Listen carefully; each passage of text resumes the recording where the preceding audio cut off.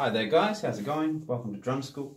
Today we're going to talk about the different drum names and the sounds that are going along with them. So the first one is a deep sound, nice and low. It's the bass drum. We've got the bass drum right here in the center. Then we've got the snare to the left, creating a little bit of a drum feel. Then we've got floor tom, high tom, and medium tom.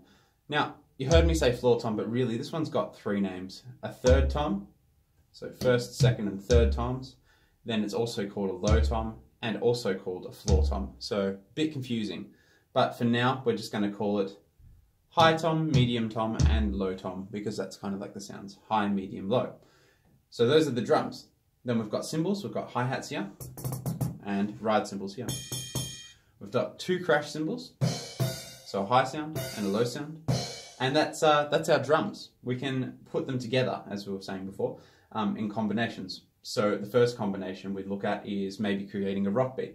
So we might play a bass drum with a hi-hat, then a snare drum with a hi-hat, bass drum with a hi-hat, snare drum with a hi-hat, creating 1, 2, 3, 4. 1, 2, 3, 4, just like so. If you add an extra hi-hat in between the basses and the snares, it would sound like this. Creating 1 and 2 and 3 and 4 and for the counting. So it will be a bass drum with a hi-hat, then a hi-hat, snare drum with a hi-hat, then a hi-hat. And that's your pattern. 1 and 2 and 3 and 4 and. Just like so. Thanks for watching.